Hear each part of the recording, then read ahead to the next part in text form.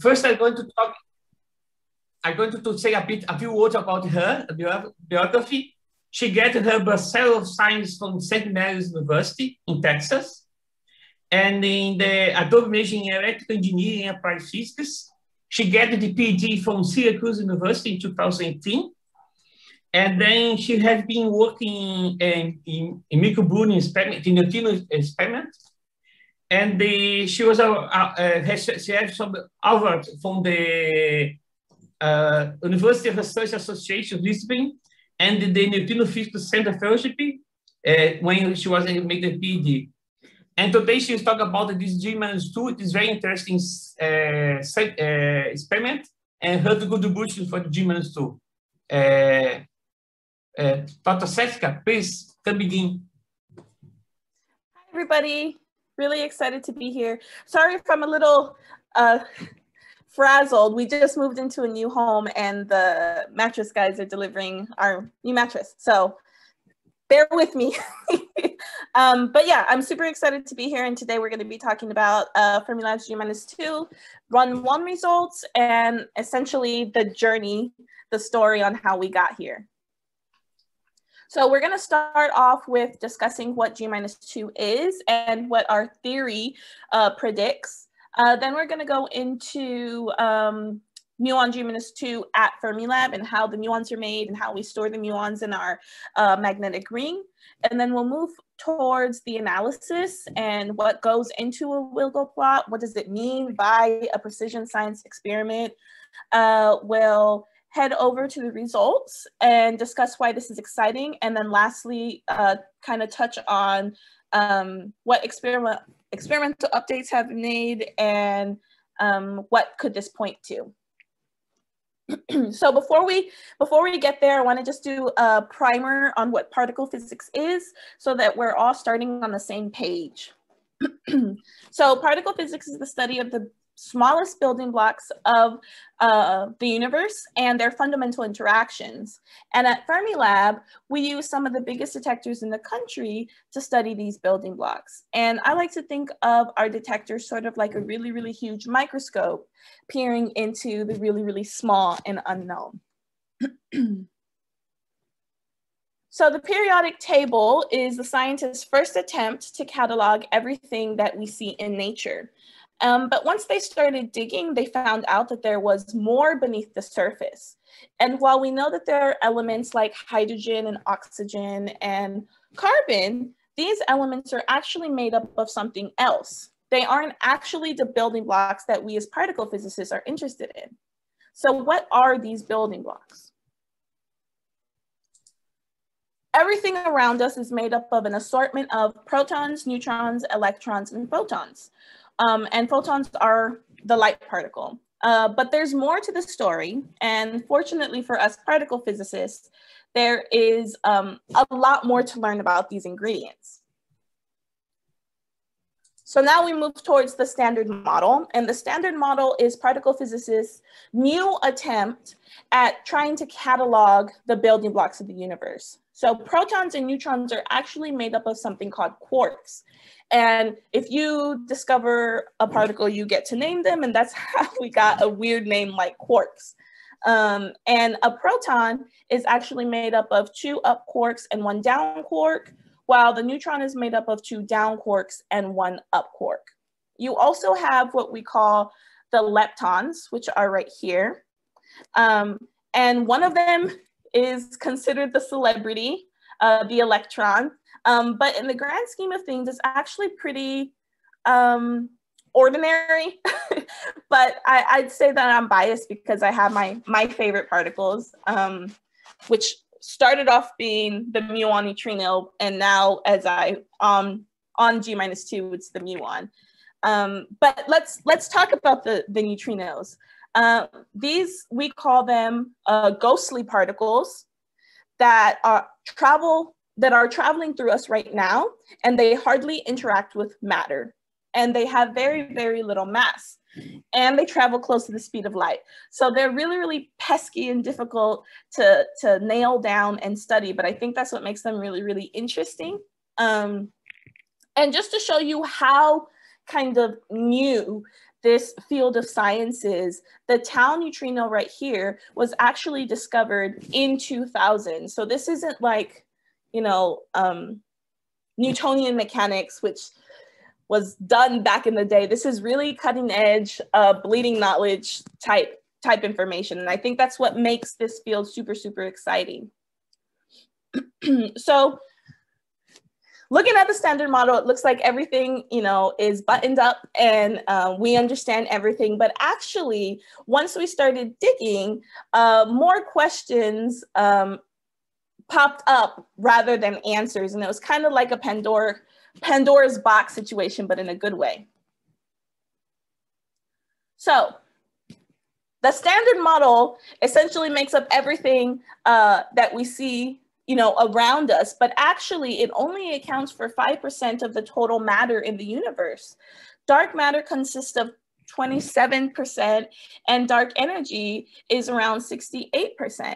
And while we know that dark matter and dark energy exists, we don't actually know what it is yet. So there's a lot of questions that remain, like what is dark matter, what is dark energy, and where does gravity fit in, right? Other questions is why is there this mass hierarchy in the standard model? And if I go back, these three columns actually, the particles get heavier in mass, and we don't understand why there's this hierarchy in matter, and if there are, you know, more heavier particles that exist. And then lastly, and I think it's one of the biggest questions, is why is there this matter-antimatter asymmetry? And what that means is that at the beginning of the universe, there were equal parts matter and antimatter that were created. And when matter and antimatter come together, they annihilate each other, they destroy each other. So, you know, we're weird when you think about it, like everything that's around us, the matter that survived, you know, from the Big Bang is actually an anomaly. And we're trying to understand why that is and how that came to be. So the research at Fermilab can be categorized into three frontiers. We have the energy frontier, which focuses on direct searches of new particles. The intensity frontier, which focuses on creating intense neutrino beams or muon beams for use in measuring particle properties. And then lastly, we have the cosmic frontier, which focuses on the exploration of the cosmos. And I think what makes Muon G-2 super unique is that it sits firmly in the middle of accelerator, nuclear, atomic, and high energy physics. And that makes the experimental design and the implementation really challenging, but also very, very interesting. So now let's get back to the muon and how this particle could be the key to discovering new physics. So muons are abundant. Several muons are going through us right now every minute. They are made by protons from cosmic rays smashing into atoms and molecules in our upper atmosphere. They have the same charge and spin as electrons, yet they're different than electrons because they're 200 times more massive. They're unstable, which means they decay into an electron into neutrinos, and they can penetrate material.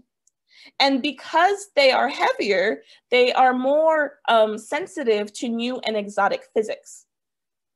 So that's what makes them great probes of the standard model. They're also not affected by the strong force, and relatively speaking, they live for a long time. That's around 2.2 microseconds, which is really, really short, but long enough for particle physicists to study them. And we can make a lot of them. So when you put muons in a magnetic field, the muons precess around the magnetic field like you're seeing in this graphic. And this precession is called the G factor. And like I said, it's related to the strength of the magnetic field. So I'm gonna try and not show a lot of equations, but this one, if you don't remember any, remember this one, because this is essentially the equation that encodes the physics behind the G-2 experiment. So mu is the magnetic moment. S is the spin, and Q and M are the charge and mass of the muon respectively. And the G factor that we see circled in red here actually encodes the relationship between the strength of the magnetic field and how fast the particle is spinning. And back in the late 20s, this G factor of spin 1/2 particles was calculated to be equal to 2. So how we use this precession as a probe to beyond the standard model physics is by paying very close attention, very close attention to how muons precess in our magnetic field. So a weird quantum mechanical property is that a particle in a vacuum is never actually alone. It shows up with a posse, it shows up with friends. And we call this a quantum foam of virtual particles. So a vacuum with a particle in it shows up with this virtual particle kind of posse. And these virtual particles pop in and out of existence. And the more massive a particle is, the higher the probability of these quantum fluctuations or this quantum foam to occur. And what the graphic that you're seeing here is a random simulated quantum hadronic fluctuations in a vacuum, and it mirrors the type of quantum fluctuation activity that we're seeing in the G-2 experiment. And what this quantum foam does is affects the muon's G factor, and the amount that that G factor differs from 2 is known as the anomalous magnetic moment. So that's what we're trying to get a measurement on. That's what we're trying to get a grasp on, is how our muons G factor differs because of these fluctuations.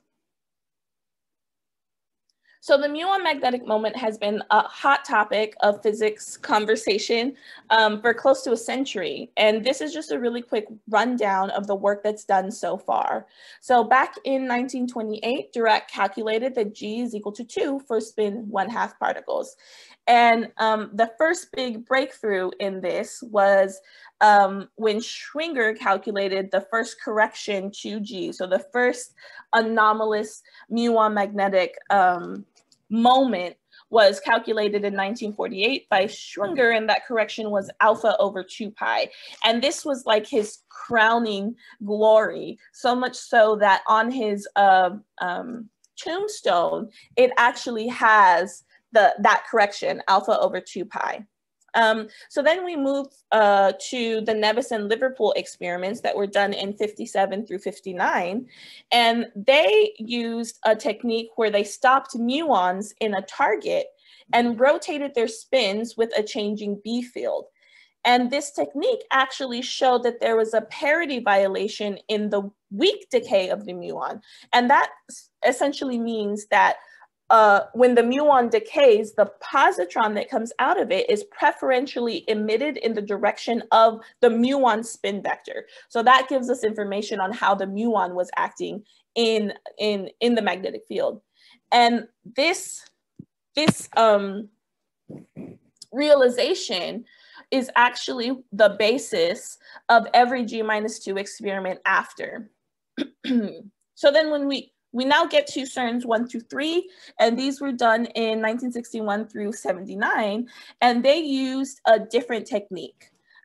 What they did was use the difference of the precession frequency and the cyclotron frequency, and we'll talk about what those terms mean in a little bit. And they used this difference to pull out that anomalous magnetic moment.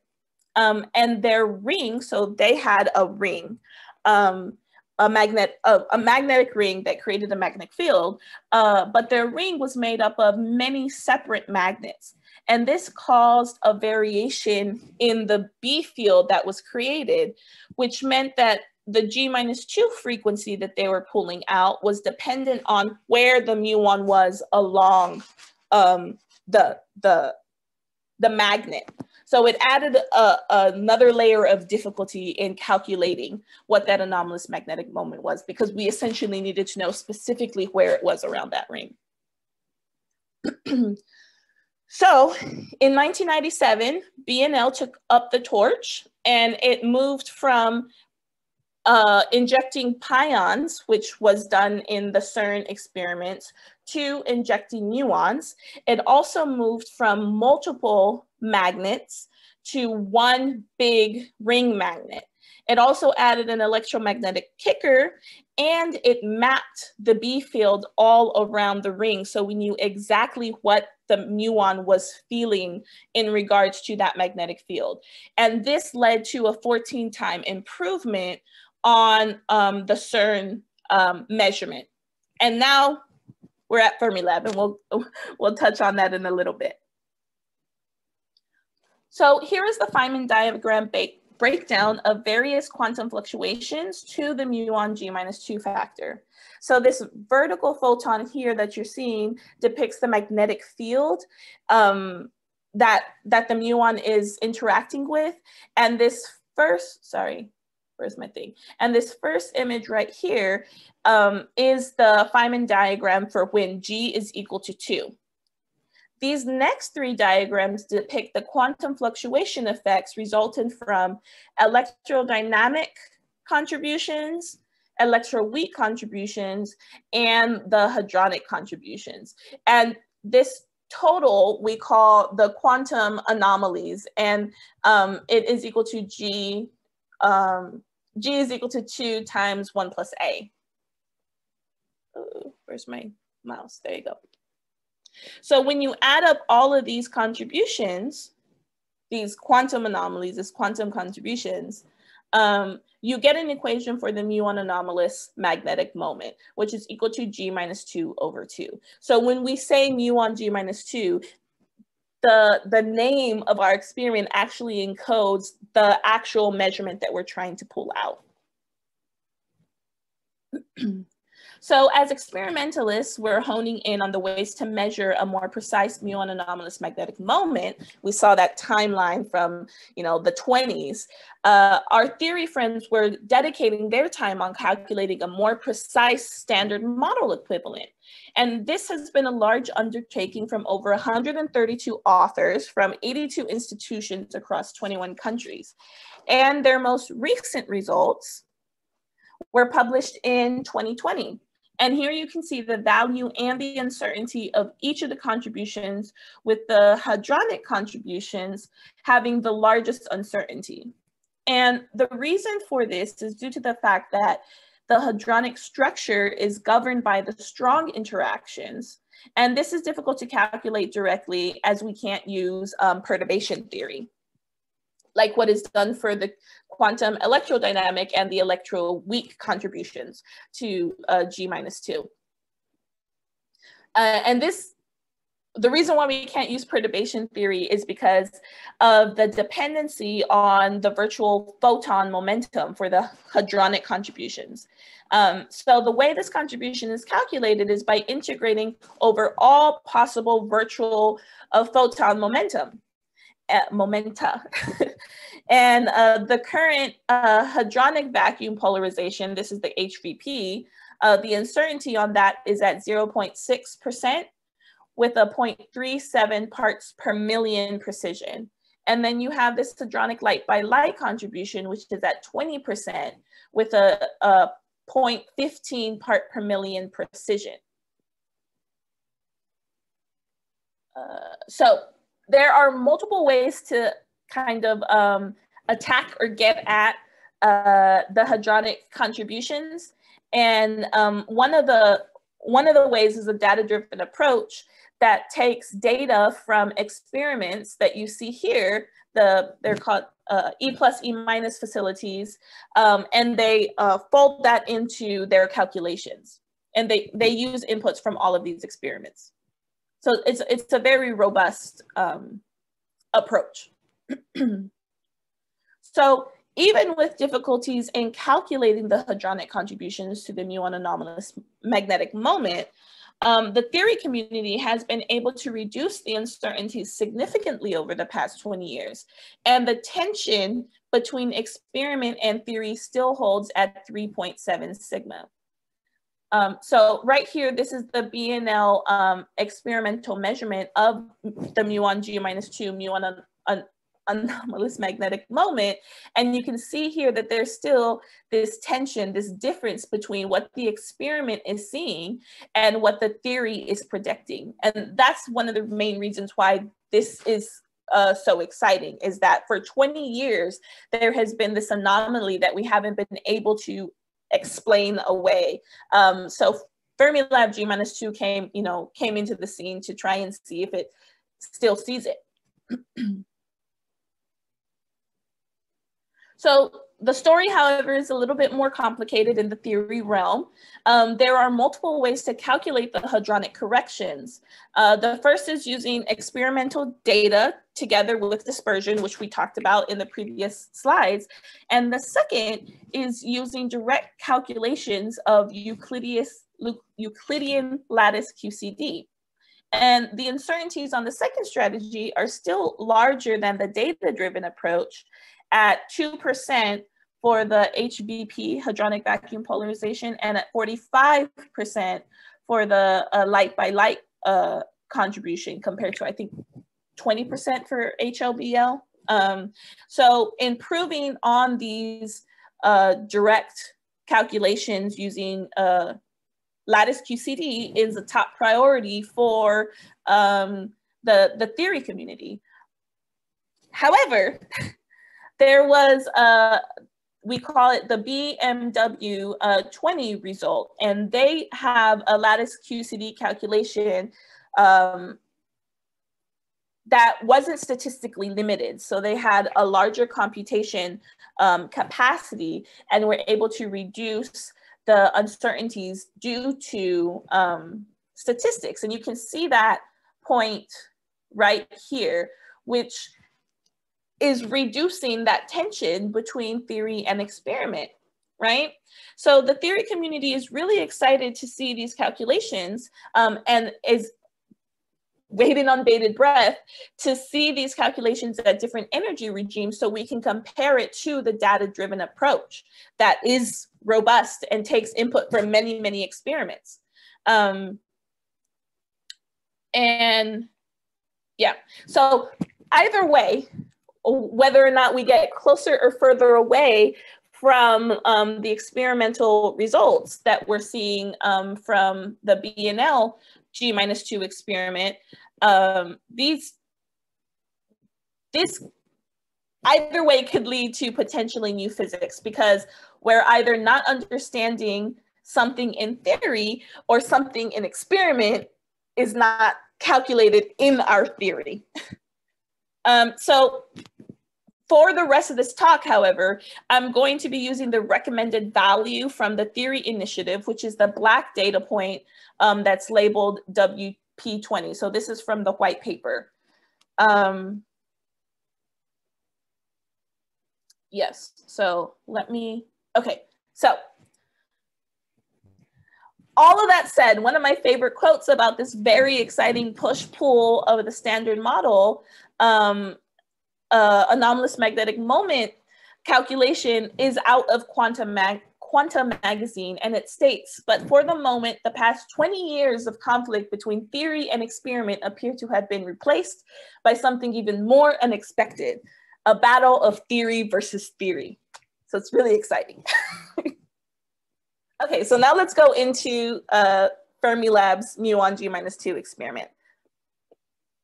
So the Muon G-2 collaboration consists of 7 countries, 33 institutions, and over 200 members. And the first thing that I want to talk about is essentially the main limit that the BNL experiment had was statistics. So at Fermilab, we created a more intense beam, which has the capability of reducing that statistical uncertainty that we saw at BNL, which was 460 parts per million, down to 100 parts per million. So the first part of the muon G-2 experiment is getting muons to our storage ring. And the way we do this is by creating a beam of muons. And that beam starts with 8 GeV protons. And the recycler then splits the batches into 4 bunches with 16 fields every 1.4 seconds. So you just saw them get split, right? And here is kind of the bunch structure of our G-2 beam. The next step is to collide each of those bunches with a nickel alloy fixed target. And you can see the photo right here. And this results in 3.1 GeV pions that are then selected and focused using a pulse magnet with a lithium lens. And you can see the before and after of the pion distribution after using the pulse magnet and lithium lens. And you can see that it's now a Gaussian centered around 3, which for the G-2 experiment, we consider that a magic momentum because it reduces kind of the complexity of our measurement.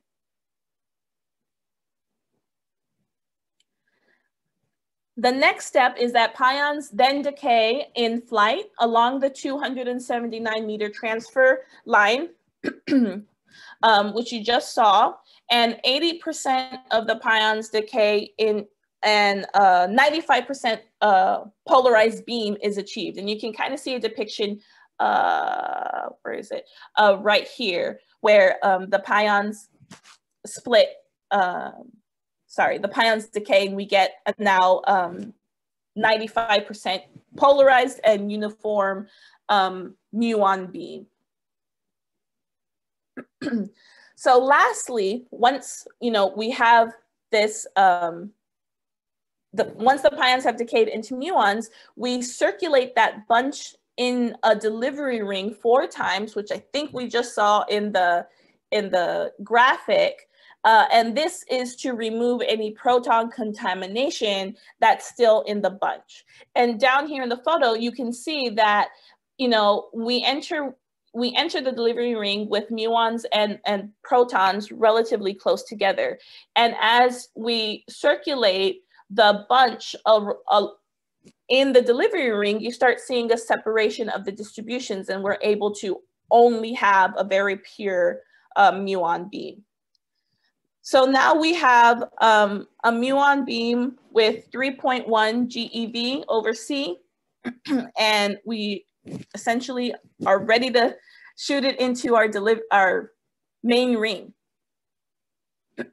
So now let's talk about that storage ring. The storage ring was a $25 million magnet that B&L created. So it was more cost effective for the Fermilab G-2 team to actually move this magnet versus trying to remake it.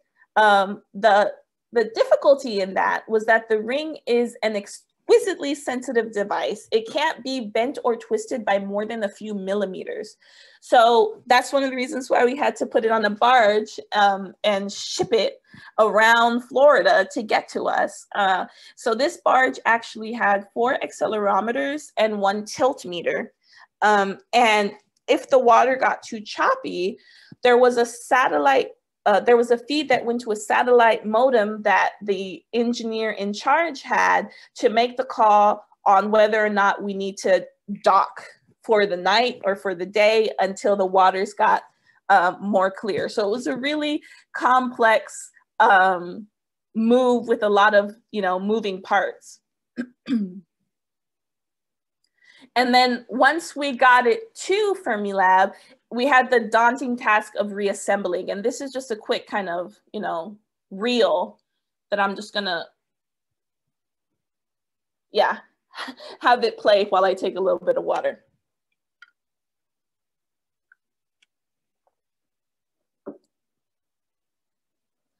Yeah, so we heavily relied on the expertise of technicians and engineers to get the storage ring assembled, and cross our fingers that we didn't break it on the way to Fermilab.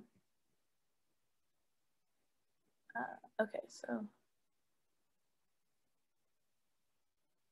Yeah, so we're gonna talk about all of these little pieces in the next couple of slides. Okay, I'm gonna move it. How am I doing on time, y'all? I think I'm okay. Okay. So the storage ring that we're seeing here is a 50-foot diameter magnet. It creates a 1.5 Tesla magnetic field, and it was really, really imperative that we got that magnetic field as uniform as possible around the ring so that we could reduce our systematic uncertainties on our magnetic muon magnetic anomalous moment. So once the magnet was assembled, the process of shimming began. And I didn't know what shimming was until I got onto the G-2 experiment. Essentially, it's the technical term for when you have a wobbly table and you put a little piece of cardboard underneath the leg so that it levels out. That's essentially what we were doing with this magnet so that we get a uniform magnetic field. And this is done by adjusting pole gaps, applying currents to cancel out field gradients. It gets real complicated. And all of this was done by simulating the magnetic field around the ring and calculating the different, changes that we needed to do at each step around the ring. So the G-2 storage ring is actually made up of what we call 12 C-shaped yolks, which are depicted right here. This is essentially a cross section of what you would see in our storage ring. And each yoke has 6 poles, 3 upper and 3 lower. And you see these poles right here. And the top hats that are highlighted in red, these actually adjust the whole yoke by 30 degrees. So they move them in this direction. And we have 48 top hats in total. Then we have pole pieces, and shims were added above and below the pole pieces, and you can see, oh, where is my thing? See them right here and right here to minimize the boundary discontinuities. So essentially, what is the high probability that our poles are going to be offset vertically from one another, which causes discontinuities and differences in our magnetic field. So we use this shimming where we kind of add metal pieces on the top and on the bottom of our pole pieces so that we get no discontinuities between the boundaries and they align perfectly. And down here is just the bottom of what a pole piece looks like. And then you have these wedges, and these wedges move in and out for adjustments on a 10-degree section of the pole pieces. And we have 864 of these wedges, and they essentially move our pole piece with an angle alignment. Then you have laminations, and this is all before my time, and finding out about this blew my mind. So these laminations were computer simulated for all of the shimming that needed to happen around the ring, including the thickness of these laminations. So you can see a photo right here of a strip of these laminations, and they literally look like little pieces of foil paper. But each one of those little pieces of foil paper was specifically calculated for the space that it was installed in so that you can reduce the magnetic field variations. That just blew my mind. And then lastly, you have more what we call active shimming. So the surface coils, and you can see a photo of them right here, these are composed of 2 sets of 100 current carrying coils with varying radial dependence to minimize higher order field gradients. So you can see here that it's relatively uniform in the middle, but then you have these higher order gradients that are happening on the edge of, the our storage ring.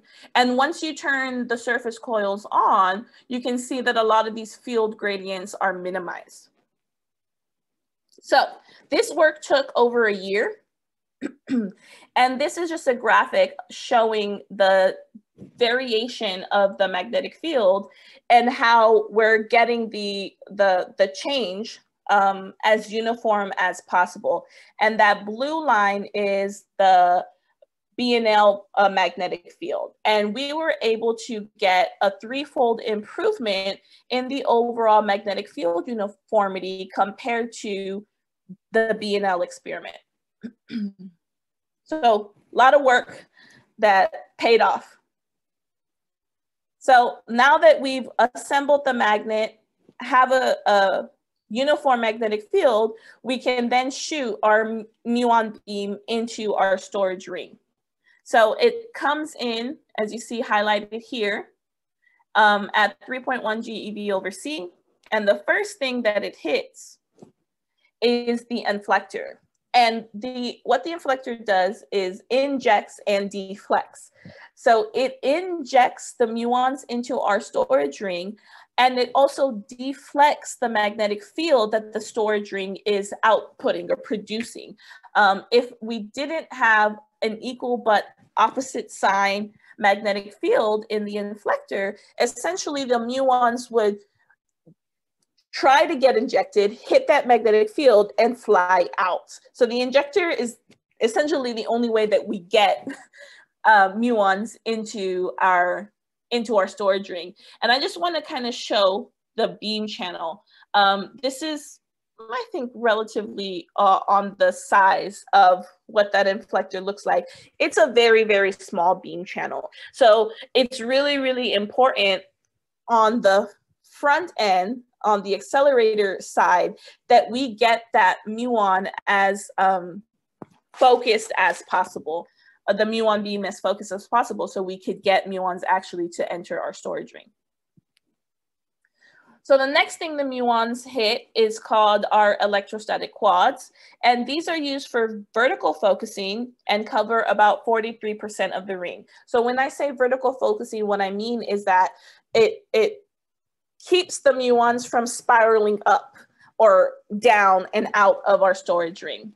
And one of the issues that we had run in our run one was that we had two damaged resistors that's in some of the quads, and that meant that the quads didn't stabilize before our fit start time and made the vertical distribution of our beam shift down by around 0.6 millimeters. Sorry, my dog's asleep and running in his sleep.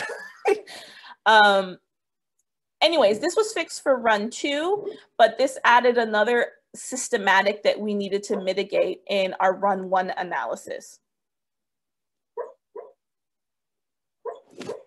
Shh, Daisy. Sorry.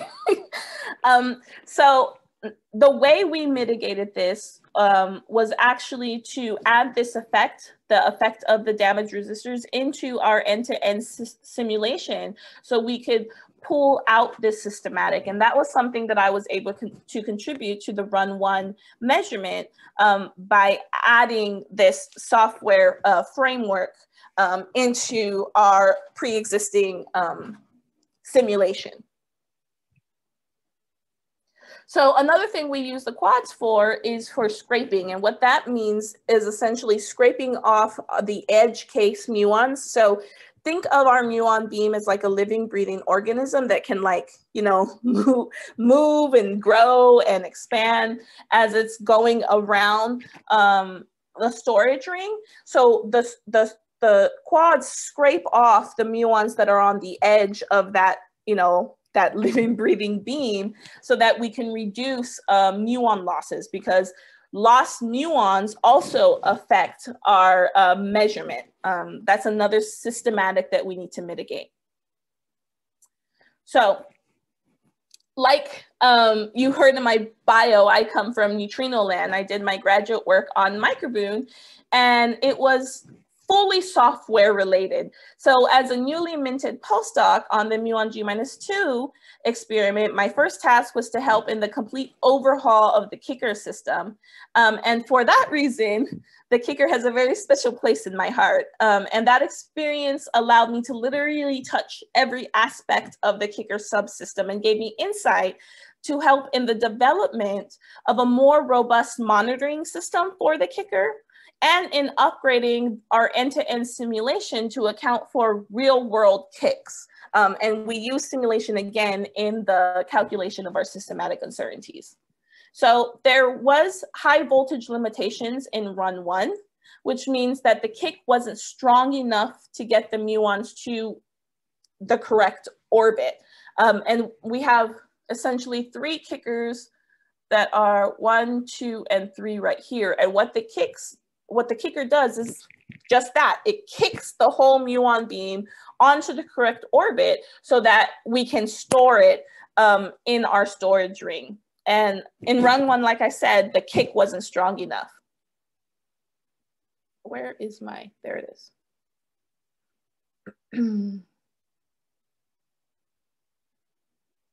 Yeah, okay. I think, so just here you can see a picture of what our kickers look like. And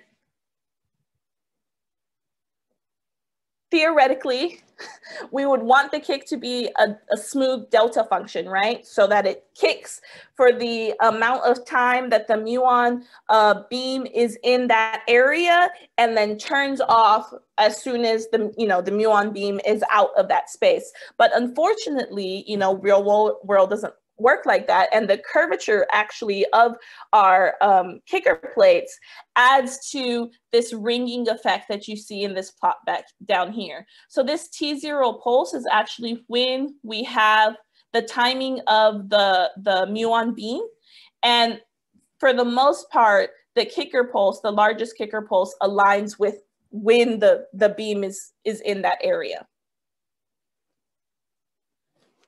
So the next thing we have are calorimeters, and these are made by 9x6 lead fluoride crystals. And as muons go around the ring, the spin vector rotates around its momentum vector, and you kind of see a depiction shown here. And after about 100 turns, that muon decays into, via the weak interaction, producing the positrons. And the positrons are measured by the calorimeter, their energy and time of arrival. And this, gives us insight on what the muons were doing within our storage ring. The calorimeters need to be calibrated to precisely understand the response of a positron entering them. And we do that per crystal, per calorimeter, using a laser calibration system that you see in this photo. And this is used to quantify this systematic and helps in the calibration. And this calibration happens around every 3 days. So I'm kind of going through all of this so you can understand how meticulous every single subsystem measurement was taken, so that we can precisely know what that AMU, the muon anomalous magnetic moment, is. So this graphic right here is just showing the oscillation of the rotation of the spin vector around that momentum vector. And in reality, this large sweep that you're seeing below our threshold energy isn't that big. And the threshold energy was chosen so that we can actually start seeing that oscillation that's happening with the spin going around the momentum. So this is actual calorimetry data. So this is the actual oscillation from a positron energy that we'd be seeing. And due, again, to that parity violation that the CERN experiments figured out, no, I'm sorry, the Nevison and Liverpool experiments, we can associate this oscillation, this wiggle of the positron energy back to the muons. So now we have the trackers, and these are located at 180 and 270 degrees around the ring, and they measure the trajectory of the decay positrons. They're composed of little straws with a 15 micron wall thickness, and they have a 125 millimeter hit resolution.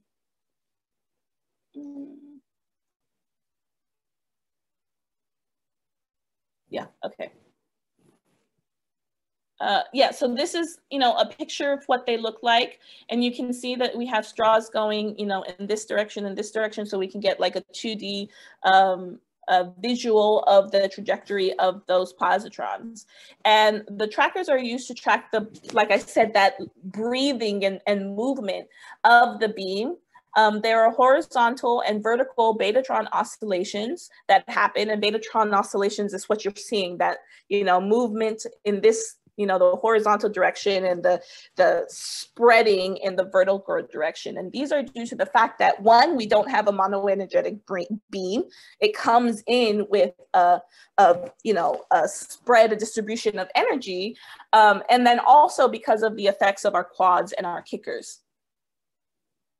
So now let's get into the analysis, and I'm going to kind of go through this pretty quickly. So we have the cyclotron frequency, which is the momentum vector precession in a uniform magnetic field.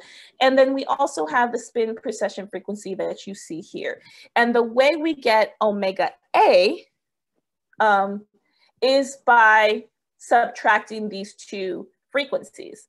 And when omega A is equal to 0, the momentum and the spin vector align all the way around the ring, and everything is, hunky-dory. But when omega A doesn't equal to 0, and this is just this equation that you're seeing here is just a substitution of variables, you get what A mu is equal to, the anomalous magnetic moment. And this is our bread and butter. This is what we want, right? So when it doesn't equal to 0, you start seeing that oscillation. You start seeing the spin vector rotating around the momentum vector.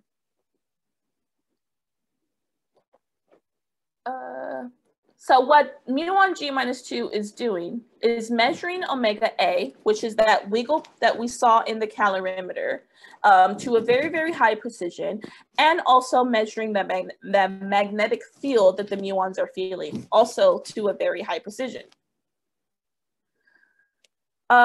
Rearranging the equation, substituting some variables, a substitution of variables from experiments that already have measured these to high precision. This is the equation that we get for the anomalous magnetic muon moment.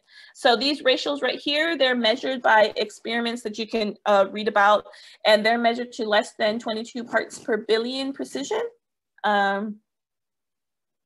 You have the proton-Larmor precession frequency in a spherical water sample that we'll touch on in a little bit. And then you also have the omega A, and this ratio seems pretty simple enough. That's what we're trying to pull out of our data analysis. Yeah, and I've talked about, all of the kind of hints of that it's not that simple. That ratio actually breaks down to this. And we're going to essentially step through each of these variables and talk about what each of them are. So you have the unblinding factor here, which we'll talk about in like 2 minutes. The muon precession frequency, which we've already touched upon. And then we have beam dynamic corrections here. So all of these corrections are in part due to the fact that we don't have a monoenergetic beam, due to the fact that, we have a living, breathing beam in our storage ring, and other issues like that. You also have this calibration factor, which again we'll touch upon, and then we have a beam weighted magnetic field. So not only do we have an idea of the magnetic field, we also weight it by the distribution of the beam. And then lastly, we have these transient field corrections that are due to the quads, and to the kickers. So all of these corrections and systematic uncertainty calculations led to 4 journal articles, one dedicated to AMU, and the other 3 detailing our beam dynamic corrections, our omega A corrections, and the magnetic field measurement and corrections. So the first is omega A. We've already talked about what that entails. This plot right here, again, is all of the calos. And you can see not only do you have that oscillation that's happening, but you also have this exponential decay. And that is due to the fact that you're going to have less muons going around the ring as the muons decay. And again, we've already seen this plot, so I'm going to step through it. But that wiggle essentially this is what we get. We get the wiggle plot. And to get omega A, you want to fit this data. So we fit it, we get residuals, we take a Fourier transform of the residuals, and we see these, frequencies that are these peaks that don't align with, what we're trying to get. So the next step is to try and mitigate these residuals. And the way we do that is to take tracker information so that we can understand and fit this betatron oscillations that are happening in the vertical and in the radial positions.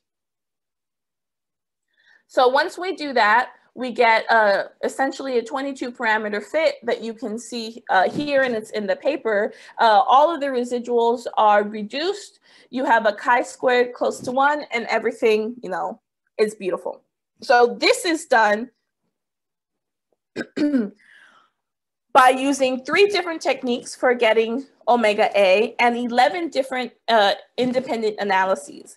There was also a software blinding frequency that was added to each analyses in runs 1B through 1D. And that unblinding frequency was different than the one in 1A because we unblinded 1A to, make sure that everything was as it should be. So those are the different colors that you're seeing. The colors are for the different subsets in run 1, B, C, and D. And then each of the columns that you're seeing are the different analysis techniques that were done by different analysis groups. So the first step in making sure that we're on the right track was to reduce or to remove that software unblinding frequency. And when we did that, thankfully, all of the analyses lined up. And so that essentially is showing us that by doing 11 different analysis techniques, so essentially getting omega A in 11 different ways with different software unblindings, once we remove that, we're still on the same track. So everything's looking good. So systematic uncertainties were calculated, and for each of the subsets in run 1, you can see what the uncertainties were down here.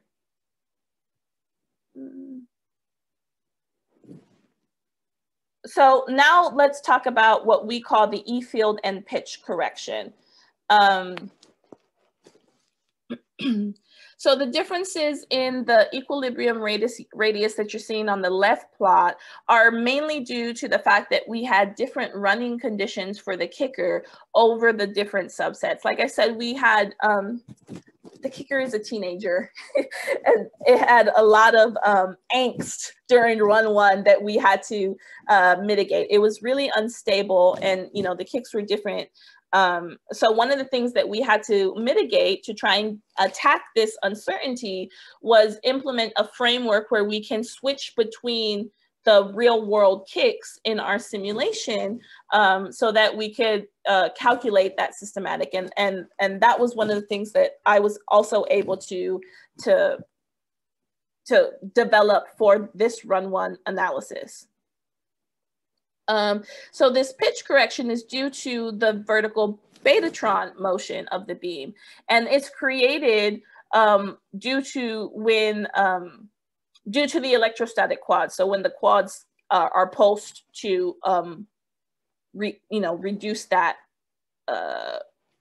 muons leaving the storage ring.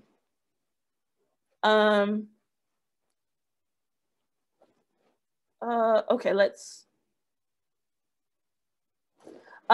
So the pitch correction also had to take into account the effects of the damaged resistors. So that made, this correction a little bit more complicated and had a higher systematic uncertainty due to that. But like I said, that was fixed for the rest of the runs. So next you have the muon loss correction, and this encompasses 3 factors. The rate of the muon loss, so how many muons are lost as the muons are going around the ring. The phase momentum correlation, so whether or not the lost muons have a correlation between their phase and their momentum, and then the correlation between lost muons and momentum. So the population of stored muons, like I said, is depleted only by decays, but the population of muons that will be lost is depleted at a faster rate due to not only the decays, but also the losses. So the stored and lost muon populations have different momentum distributions. And so the different rate of depletion creates this time-dependent average of the muon momentum. And this needs to be mitigated. You also have this spin momentum correlation that will combine with this time-dependent muon losses to produce this time-dependent phase. And then you have right here is the phase momentum correlation. And this is actually data-driven, where we shifted the momentum of our beam lower and higher from where the nominal momentum beam is, to actually see this phase momentum correlation. And then we fit this data to get the corrections associated with this correlation. And then the last factor is the lost muon momentum correlation. And again, this was data-driven. And what we did was reinsert the damaged resistors from 1-1 during a systematic run, and inserted collimators, so that increased the amount of muons lost. And then we shifted the momentum higher and lower to see how those changes were associated with time. And you can see that for low momentum muons, they're lost disproportionately higher at early times than the higher momentum muons. So like I said, because of the damaged resistors, we had the beam narrowing in time. And you can see that right here, where the early phase beam is a wider Gaussian, but then as later in time, you get this more narrowing of the beam. So we used, so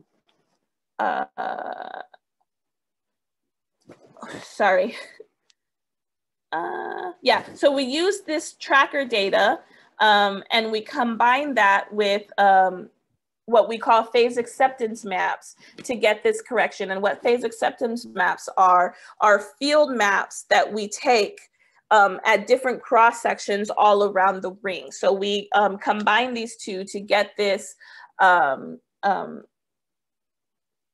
map to pull out the correction for the phase acceptance. Okay, so doing all of that for all of the corrections, you can see here the statistical and systematic uncertainties for omega A, as well as the correction terms and the uncertainties associated with those. So that is the numerator. So I'm gonna go really, really quickly over the denominator. So this frequency calibration is actually, you can see here, we use protons in a nuclear magnetic resonance sample and then align these with an external magnetic force. We then add an RF coil, which tips the magnetization of the sample 90 degrees, and then remove that and allow a free induction decay to happen in that sample. And then we fit to extract this frequency. And this gives us information on the magnetic field.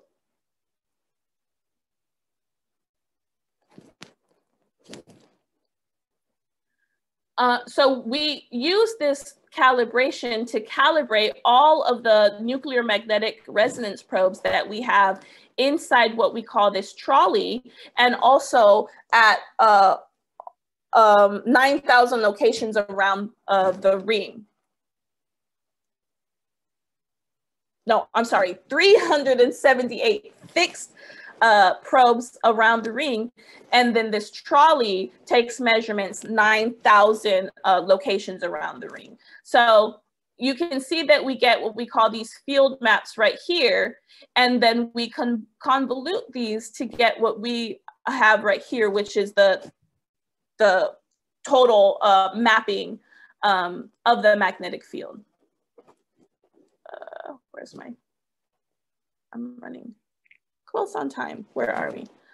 So I'm going to skip this. This is corrections due to the quads and to the kickers. The reason why we needed a quad correction is because one of the awesome but difficult things is that when the quads were pulsed, it created a mechanical vibration that then induced a transient field that was in time with the muon beam that was coming through. So this needed to get mitigated.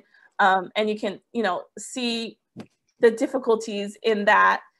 And then lastly, when you turn the kicker on, it also induces eddy currents that we needed to measure to mitigate that systematic as well.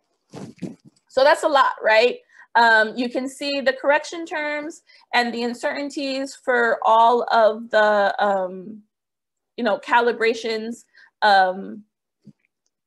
in the denominator. And, that's it, right?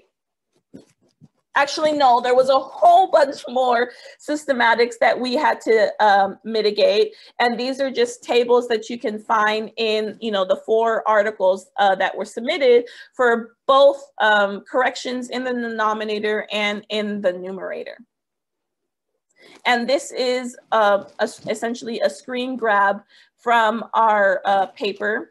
And we had a 462 part per billion overall error with a 434 ppb statistical and 157 parts per billion systematic error. And that is almost half of the BNL systematic error, but it's not yet at our goal of 100 parts per billion. So we need to reduce that by 57 parts per billion to actually get to where we want to get to. So the total uncertainty of the BNL measurement was at 540 parts per billion. And now the standard model calculation uncertainty is at 360 parts per billion. So there's a lot of work that needs to get done to reduce that, that uncertainty so that we can compare to the standard model calculation. We plan on getting 20 times the BNL statistics, and we aim to get, like I said, the systematics down to 140 parts per billion, which will be 4 times better than the current theory calculation. And we are on track to get to that, to our TDR. So the results, I mean, you've heard them, you know it.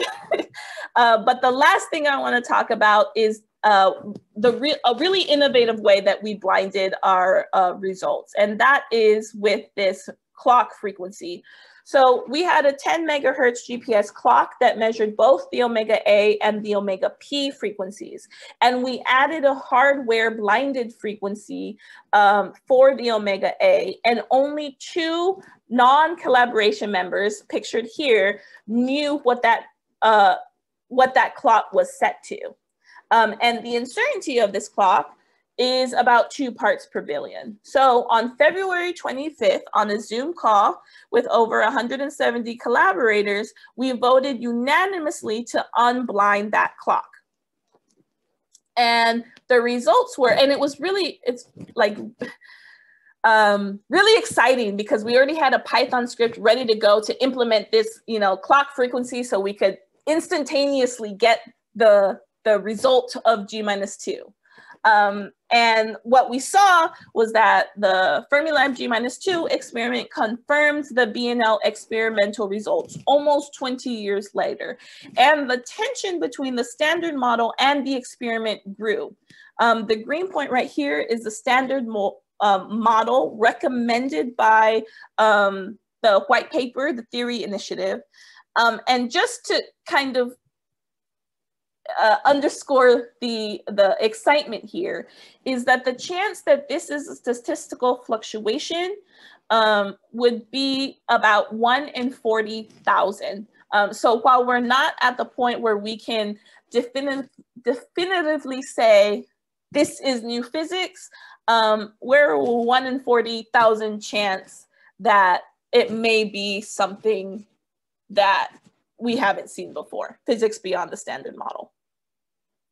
And, you know, our theory friends took this and rolled with it. And if you look at, you know, the publications hours after the G-2 announcement, you can see so many hits in the archive. And this tension, this difference between standard model and experiment could point to physics beyond the standard model, like SUSY, dark matter, charge flavor, lepton dilation, and there's even theories that I've seen that combine leptoquarks with this difference. So now what does the future hold? So like I said, run 1 is done, and these are the results that we were talking about. This was only 6% of the full statistics, and we ended with 434 parts per billion statistical with 157 parts per billion systematic error. For runs 2 and 3, they are in progress. The analysis is in progress, and we are looking at a 2-fold reduction in the total uncertainty, and the systematics for runs 1, 2, and 3 is on track to be less than 100 parts per billion. And we actually just completed run 4, and we in the future are aiming for, like I said, 20 times the BNL results. I think we ended run 4 at about 10.5 times, and a further 2-fold reduction in the error. So I can't cover all of the upgrades that happened between 2 and 4. I was part of the kicker team, and there was a complete overhaul of the kicker. We had the damaged resistors replaced in the quads. We upgraded the Hall cooling because the variation in the temperature actually affects the magnetic field uniformity. So we upgraded the Hall cooling, and we also improved the way we map the field. And these photos right here are just some of the work that I was a part of. One of the things that we had to mitigate was the fact that the kickers, excuse me, the kickers were sparking, and we had to figure out why. We have a capacitor bank that holds the charge for the kickers. Those are also charring and needed to be replaced.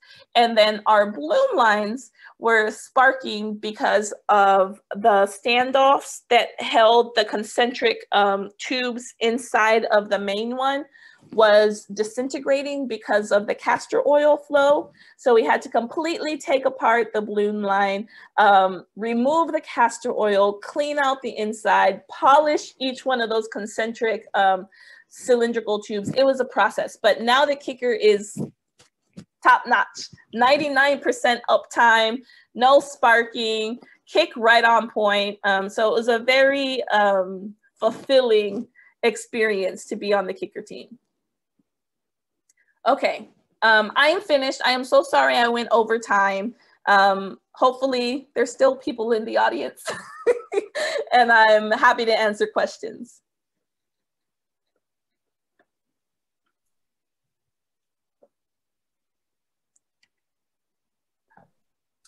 Hi, thank you a lot for your talk. Toretto, you want to organize the questions, please? Okay, so no problem.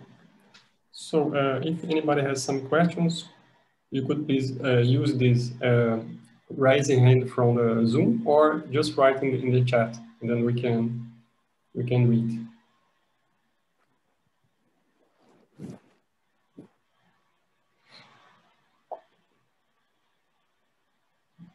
Okay, Gordon. I have one question. I was in the beginning of your talk in reality. You said in the beginning that you had some contamination of the protons in the beam. And after you circulate, you eliminate the protons. How you eliminate it? Because the velocity of different... It's because of the difference in the mass of the particles.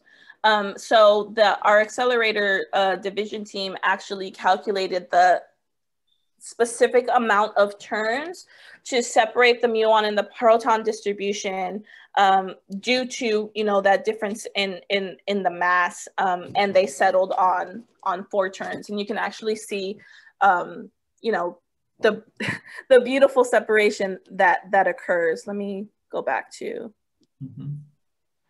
that photo. Yeah.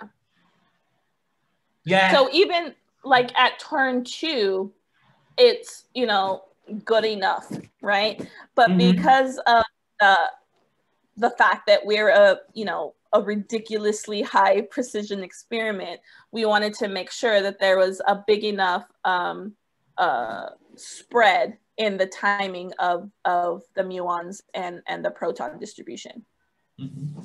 Okay. And maybe I have another question. There is a possibility, for example, of the contamination of muons on cosmic rays to hit your experiment and you mix this thing, or is too low probability to interact? Because it's at surface, you know, because it means that the flux of the atmospheric muons should be very large. I don't know, because maybe the timing you can separate this. I don't know. I have no idea. Yeah, that's a good question.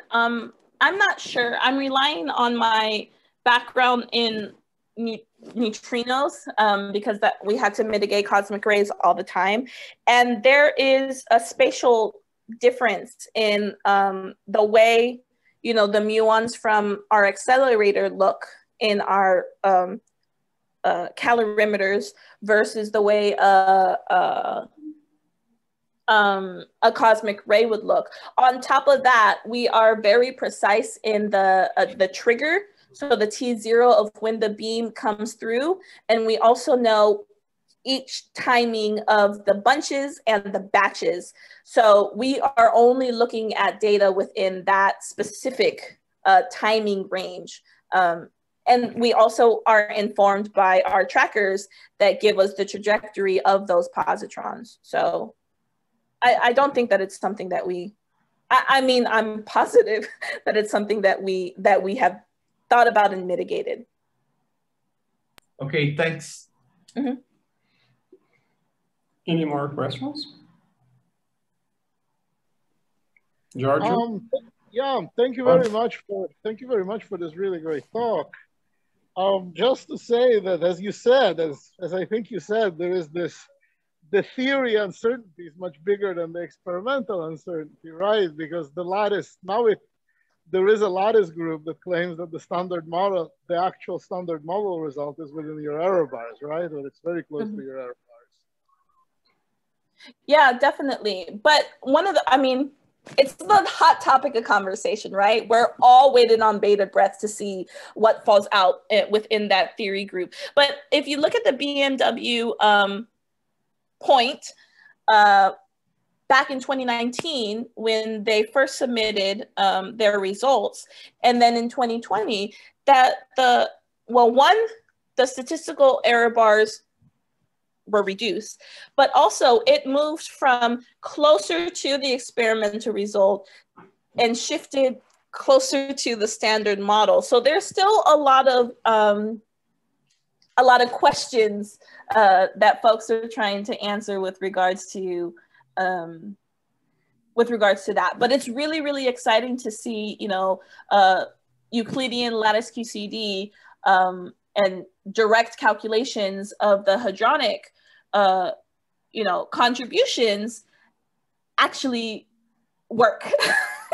I think that's really, really exciting. So. Systematics is as hard as experiment there. Yeah, yeah, definitely. Any more questions? No? Orlando? Hi, sorry. I have another question, Sydney. Who you know the stability of the magnetic field between the runs? Because, for example, I don't know how long is a run of this experiment. How long is, I don't know how long we'll call a run one. A run one, for example, how long is in time? And if the magnetic field is stable all this time, or you need to, or if you have some, for example, fluctuation because the thing, where you can know that it is stable or not? Yeah. Okay, that's a great question, and I'm sorry I didn't touch upon that in my talk. Essentially, the way we make sure that we know to a very high precision what the magnetic field is that trolley that I showed you, you know, that car or whatever, we drive that around the ring and take measurements at 9,000 points around the ring every 3 days. And then we also have the 378 fixed NMR probes that are on the outside of the ring that are taking measurements continuously. So then we use, we essentially extrapolate the information that we get from that trolley run to the fixed probes, so that we know exactly, well, to a very high precision, what the magnetic field is between those 3 days where we weren't, you know, taking measurements inside the vacuum. Did that answer your question? Yeah. I understand. Yeah. Okay. Nice. Any more questions?